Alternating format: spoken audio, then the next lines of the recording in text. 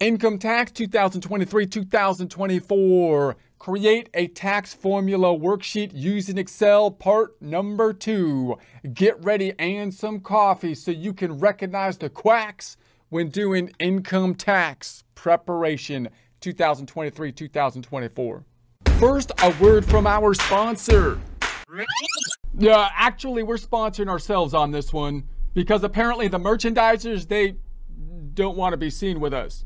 But that's okay, whatever, because our merchandise is better than their stupid stuff anyways. Like our CPA 6-pack shirts, a must-have for any pool or beach time. Mixing money with muscle, always sure to attract attention. Yeah, even if you're not a CPA, you need this shirt so you can like pull in that iconic CPA 6-pack stomach muscle vibe, man. You know, that CPA 6-pack everyone envisions in their mind when they think CPA. Yeah, as a CPA, I actually and unusually don't have tremendous abs. However, I was blessed with a whole lot of belly hair. Yeah, allowing me to sculpt the hair into a nice CPA 6-pack like shape, which is highly attractive. Yeah, maybe the shirt will help you generate some belly hair too. And if it does, make sure to let me know. Maybe I'll try wearing it on my head.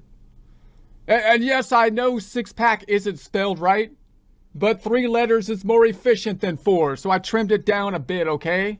It's an improvement. If you would like a commercial-free experience, consider subscribing to our website at accountinginstruction.com or accountinginstruction.thinkific.com. Here we are in Excel. If you don't have access to this workbook, that's okay because we basically built this from a blank worksheet, but started in a prior presentation. So if you want to build this from a blank worksheet, you may want to begin back there. If you do have access to this workbook, though, there's a bunch of tabs down below. The green tabs representing, in essence, the answer key. The blue tabs showing the information we have done up to this point in the practice problem, where we will continue at this point in time. This practice problem having been created from scratch in a blank worksheet in a prior presentation. What have we done thus far? We've been constructing the income tax formula in a formula type setting or basis so that we can do the data input, understanding and visualizing how the formula works, and also so that we can create a secondary data input as an internal control as we enter the information into, say, software or populate it in our tax forms. So here's our example tax form that we've basically been mirroring over here in our worksheet, starting with a very basic problem so we can give an outline of our formula. As we continue on more complex problems, we will do comparisons and expand our worksheet. For now, let's just make it look a little bit fancier. So what we have is we've got the income line item, we've got the adjustments to income, the above the line deductions, in other words, giving us the subtotal of adjusted gross income, AGI. Then we have the greater of the itemized deductions or standard deductions, and that's going to give us the greater of those two, in this case being the standard deduction. That is what we can use to calculate the taxable income, which is often done, that's the bottom line of our income statement. And then we can calculate the tax, often done by the software, backing into the average tax rate with a formula. And then we'll have other credits, other taxes that we'll build on in more complex problems, giving us the total tax, which we have to then compare to the payments, and any refundable credits, which we'll talk about in more complex problems, will then give us the total tax that is due or refund. Let's put an underline here. And so now what I'd like to do, let's put some brackets around it to start off. Let's put some brackets around this thing. I'm going to go Home tab, Font Group, put some brackets around it. I'd like to center this top header. Note that many people will probably say, okay, what I would do is do this, Home tab, alignment, and merge. But I don't like that because then it kind of messes up my ability to see different columns because I have this one large cell. So I'm going to undo that or unmerge it, and I prefer to select this area, right-click, and go to the Format Cells, and then within the alignment And the horizontal alignment, I like going to the center across selection. And then I can do that. And so now it still centers, and it's a little confusing here to see where that text is, because I can see it's in that first cell, as you can see in the formula bar. But it's a lot nicer that I haven't kind of made one large cell. Okay, so then I'm going to try to color code this whole thing to try to indicate the good numbers and the bad numbers, which is a little bit tricky, because on the top half of the formula down to here, you have an income statement, income good, or incomes is usually good on an income statement. But when you're thinking about it from a tax perspective, the income is actually bad. But I'm still going to color the income as green and the deductions, which are kind of similar to expenses, as red, because that's probably what we normally visualize in an income statement. And then it gets even a little bit trickier down here, because down here we're talking about basically taxes and credits, which is a little wonky. So let's try to come up with a color scheme, because color schemes actually do help. So on an income statement, typically income, let's make it green. So I'm going to go to the Home tab. I'm going to select the A, and I'm just going to make that our dark green, so hopefully we can see it in our practice problem. And then the deductions, which are like expenses, I'm going to make them red. So I'm going to select this whole area here, Home tab, font group, and let's make that red. Hopefully that's dark enough that we can see in the practice problem. And that's going to give us our adjusted gross income. So it's usually still going to be green because it's still positive, because the deductions usually haven't taken it down to 0. Then we're going to take the greater of the itemized or standard deductions. These are decreases, kind of like expenses on an income statement, would be typically red. So I'm going to, or, a decrease. So I'm going to say that's going to be red.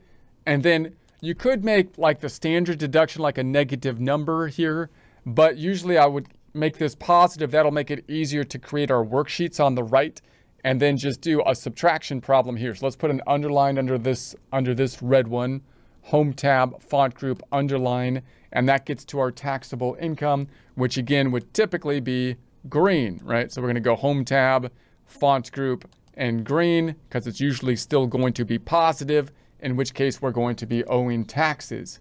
And then we've got the tax calculation. Now notice I'm backing into that number. I'll talk about that in a second, but I'm going to keep it black at this point because now we're multiplying that times the rate, which is kind of neutral, I guess.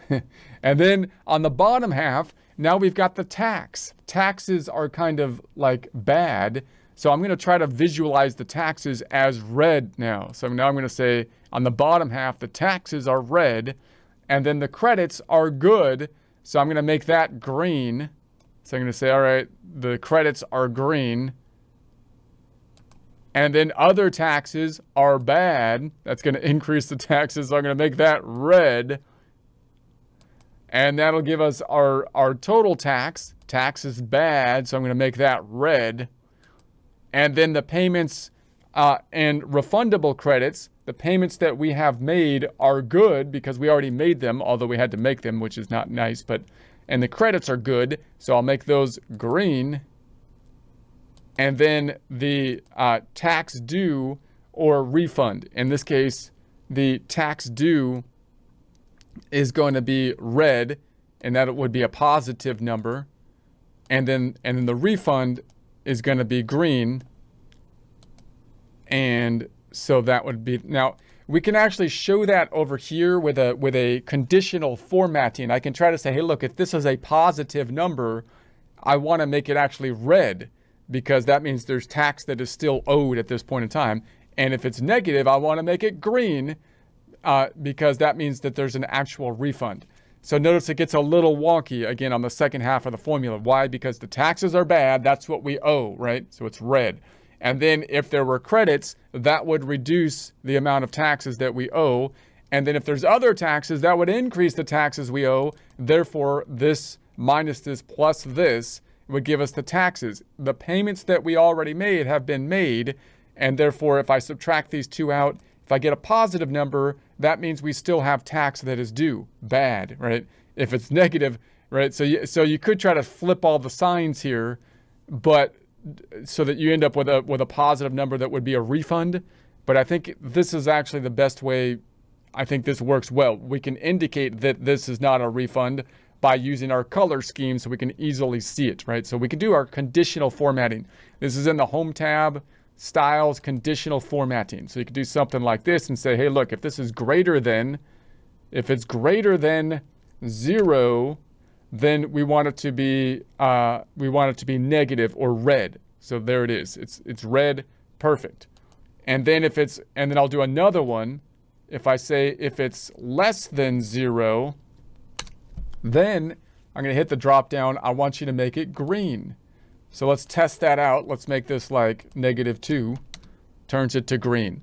So now we've got that pretty fancy conditional formatting that will kind of give us an indication if it's good or bad, refund, or the amount that is due. Now, the next thing I like to do is basically indicate in my formula which of these formulae are coming from another worksheet and which are going to be data input. So in other words, this line item is coming from another worksheet. And so I'm not going to hard code or type in 100,000 here because it's coming from this worksheet at the least.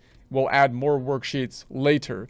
So therefore, I'm going to leave that is. The adjustments to income will be the same. I haven't got a worksheet for it yet, so it's hard-coded as a 0, but eventually I'm going to create another worksheet once we do some adjustments to income, and therefore I'm not going to just type in like $50 here, right? Because there's going to be a bunch of different categories for the adjustments, as you can see in the tax software, where we can see the adjustments are going to be, here's the income, here's the adjustments for the Schedule 1 part number 2.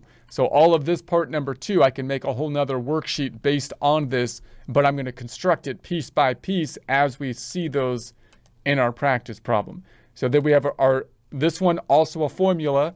It's not pulling from another worksheet, but it's just a formula. So I'm not going to hard code anything in it. So I'm just going to leave it as is. Itemized deductions also are going to pull from another worksheet. That's going to be pulling from the Schedule A. I'm not going to create a Schedule A yet. We'll build the Schedule A as we talk about each of these items within the Schedule A. So it's hard-coded now, but it won't be once we go later. This one is something that I want to pull from the table down here. So this is something that has to be changed based on whether or not, or what the marital status is, filing status. So I'm going to make this one blue. So we could do that by going to the Home tab, Font Group, and make it blue. If you don't have that blue, it's in the More Colors, Standard, there's the blue. So that means that this one is we're gonna have to do data input with it. I'm not going to type it in, and that's what I'm trying to say with the asterisks here. So that's why I tried to put the asterisks to show that these two are tied together. But I'm going to pull this from, I have to do something to it. So usually the blue means hard coding. I'm going to type it in there. I'm not going to type it in there, but I have to manually do something to this cell. That's why I make it blue. This cell, I don't have to do anything manually to this one because it's going to take the greater of these two. In other words, I can test that. If these itemized deductions came out to 15,000, it would take 15,000. So I'm not going to hard code the itemized deductions. Those are going to pull in eventually from another worksheet, but you can see how this max thing works. So that means I'm not going to do anything to this cell because it's just going to automatically populate. And then the taxable income, again, is a formula. So I'm not doing anything to this cell. I'm not going to manually input anything into this cell. The same with this cell because I don't actually type in the tax rate. What I'm going to do is go to the software and say, okay, let the software calculate the tax as we did on page number 2. Boom, 14,266. That means I'm actually going to physically input this into the cell. So I'm going to go Home tab, Font Group. This one is a hard-coded number. Why?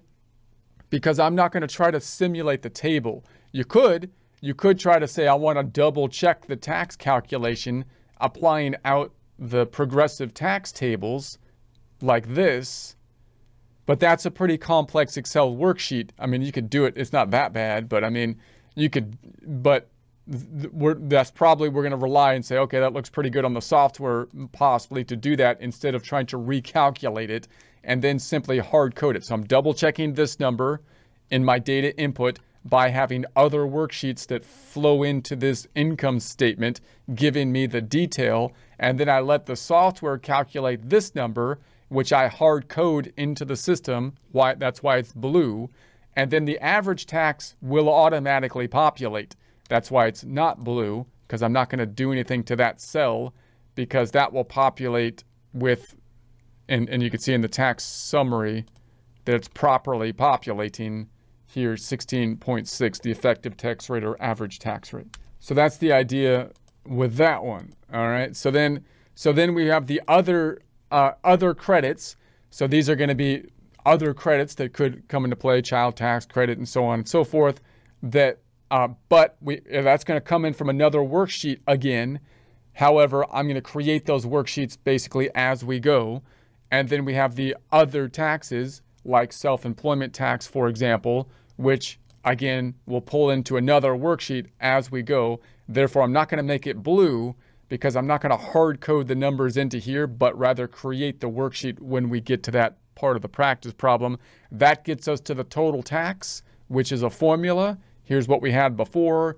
And then we're going to subtract out the credits and add the more taxes. And that's going to be a formula. Therefore, it's not blue. I'm not going to hard code that number. I'm not going to type it in there. Going to leave the formula alone. And then the payments, also something that I'm not typing into here, but rather we created another worksheet over here, which is going to pull into that line item. We will expand on this worksheet later, so it'll be more complex, adding more types of payments, such as we currently have W-2. We can add estimated payments and credits, refundable credits, for example, earned income tax credit and part of the child tax credit. And then we have the tax due or refund calculating down below, which I didn't actually, we're not going to hard code it. We just use conditional formatting so it shows it as red or green. So that's going to be our basic starting point. Now, like I say, when we start to do more complex tax returns, we will add to our worksheet.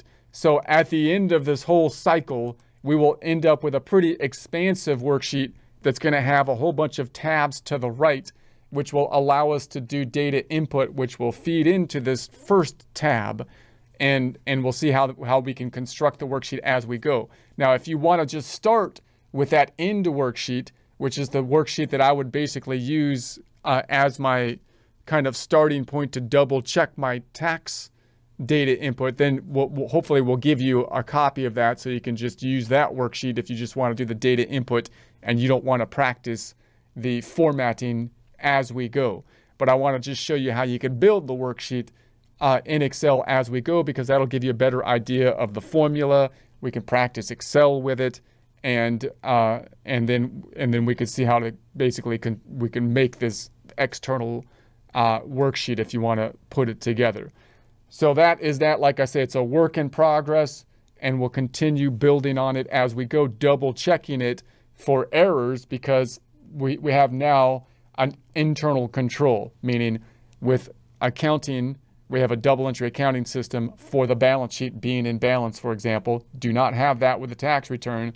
So if we can double check what has happened 2 times for our data input in the tax return as well as in with our Excel worksheet, and do some of the calculations again in Excel, although we have to find a nice balance between not redoing everything, not being so detailed it's going to take too much time, versus doing enough data input so that we have the internal control, the double check, and can basically understand what's going on.